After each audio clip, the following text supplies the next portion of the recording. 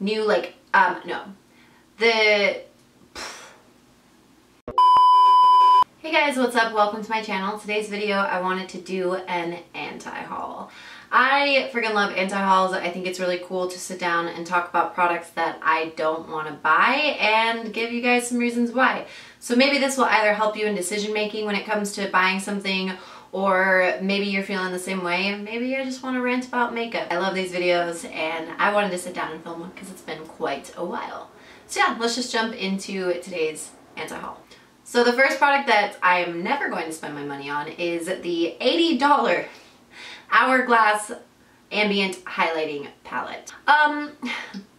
Let me just say, the highlighter that I'm wearing on my cheeks right now, I'm pretty sure was a drugstore highlighter. So, that being said, this was, I believe, at most $10, depending on where it is that you live, where it is that you're doing your shopping from. So when it comes to highlighter palettes, I'm willing to purchase them. In fact, I love like my ColourPop Innuendo one that was $18 and I don't use every shade in it. And most of the time for a highlighting palette, you aren't going to be using every single shade. So maybe in the future I would buy a single highlighter from Hourglass, but the fact that the whole palette is $80 and there's most likely going to be shades that I personally can't use just due to my skin tone, no.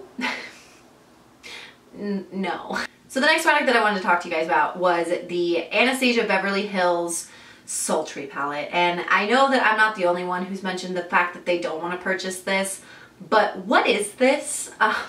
When I think of eyeshadow palettes, no matter if it has like bright colors or dark colors or neutrals or cool tones and warm tones, like when I think of an eyeshadow palette, I want it to be cohesive. I want to be able to look at it and at least come to a conclusion of a cohesive look that I can create from the palette.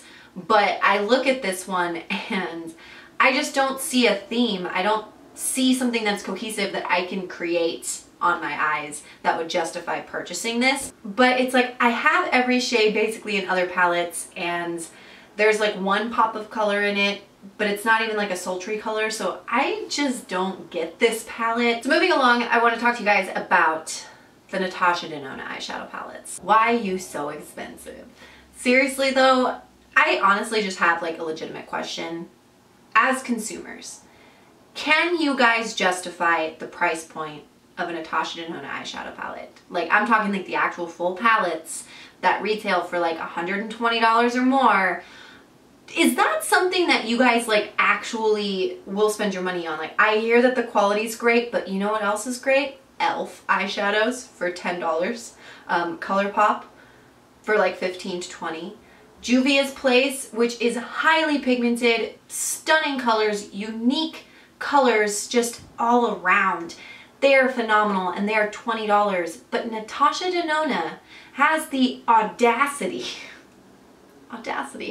to charge $120 or more on an eyeshadow palette. And I don't care how pretty it looks, and to be quite frank with you, I think that a lot of her stuff is rather boring, like stuff that I can truly dupe with the palettes that I own, and it hurts. Like it hurts so bad that I wouldn't ask for this for a Christmas gift. Like I don't want anyone else to spend their money on this palette because I just don't see how it could be justifiable. So please, please consumers, educate me on this. Are you buying these? Oh, Kylie Cosmetics, you've done it again. You've created another collection.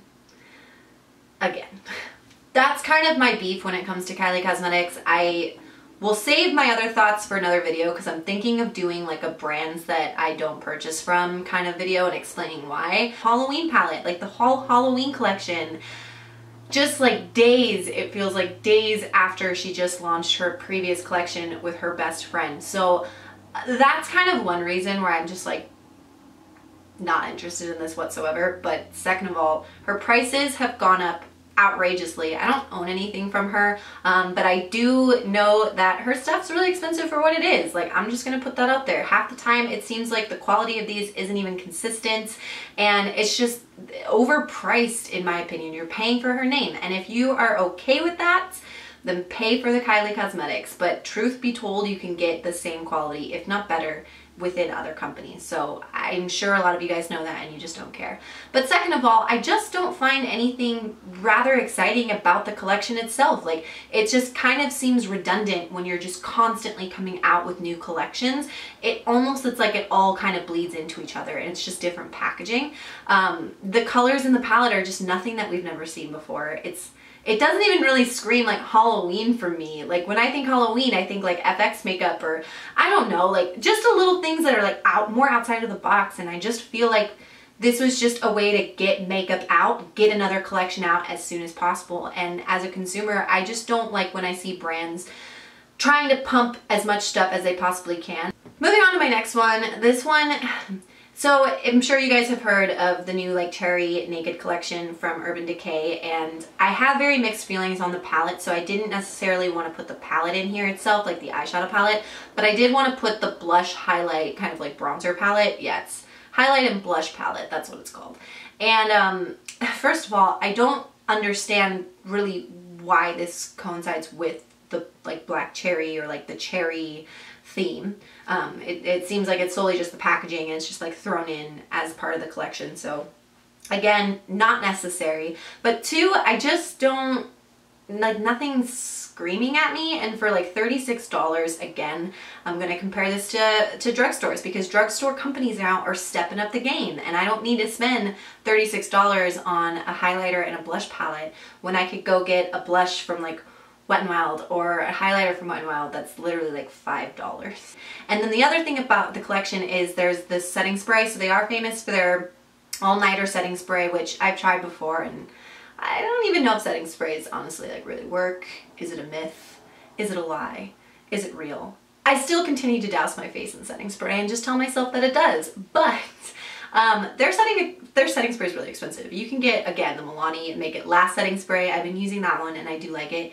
Morphe, dare I say. I know that's a controversial brand, but they just released like a new one. It's the same formula, it's the same thing, but this one smells like cherries, I think. I think that that's the difference. And to be honest with you, I hate the smell of cherries. It's personal preference. I think it smells like medicine. And it's just not yummy, and I just don't want to be spraying my face with cherry scented things. So the next thing that is on the list is the new Lime Crime like celebration of like their 10 years in business or something like that, even though they kind of fell off the face of the earth for like a good 5 years and now they're back. Anyway, again, that's kind of a part of another video that I want to talk about, but talking about this specific collection, this is like their 10-year collection, I think, and it is, can we guess it? Can we all put in our predictions before I'm about to say this out of my mouth? It's another rainbow and unicorn palettes collection of things. If this is your thing, that's fine. Again, this is a genuine conversation I want to have with you guys. Do you guys feel the same way when it comes to like this unicorn thing? Do you feel as if it's overdone, or are you guys asking for more? Like, I just genuinely want to know, because I feel like this was cool in like 2013 and it just keeps coming up. I feel like every year there's going to be another brand that does another unicorn theme. And like, again, like if that's your thing, then that's fine, but it's just not mine. And I just feel like it's so overdone. Like, really, like a rainbow and unicorn collection in like the fall that's coming, like, why? It's just been done before. I feel like it's just a fad and I'm kind of over it. And whenever I see that that's the theme of products, like, I just don't even want it. Like, Too Faced has done it. Tarte has done it. I'm pretty sure like Wet n Wild's done it. I just feel like it's been so freaking overdone and there's just no need for that in my life. Okay, last but not least, to be honest with you, I haven't really done my research on this, so I'm probably getting it wrong. I don't know, but what is this? I feel like this is sold on like adamandeve.com. I feel like this is sold at, it doesn't look like it's a makeup product. Apparently there are like these things that are going around. I've noticed that it's kind of trending, and you like roll these balls on your face. And it's supposed to like help with wrinkles or like help with your skin. I'm fine with just moisturizing my skin. I think it's doing fine. And so what what is that and why? And I haven't even checked the price. I just saw it and I was just like, this looks expensive. Like, it just looks like it would be like $70 or more for something you roll on your face.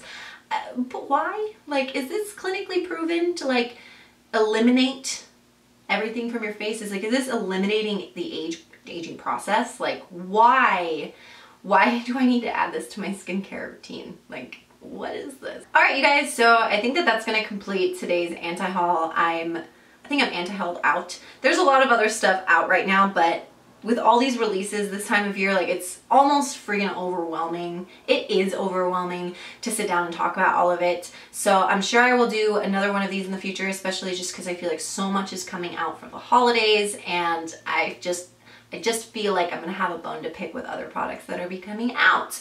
So if you guys like anti-hauls, don't forget to give the video a thumbs up because it helps me out. And subscribe. If you guys are not subscribed already, I would truly appreciate that. And yeah, I will see you guys in my next video. Bye!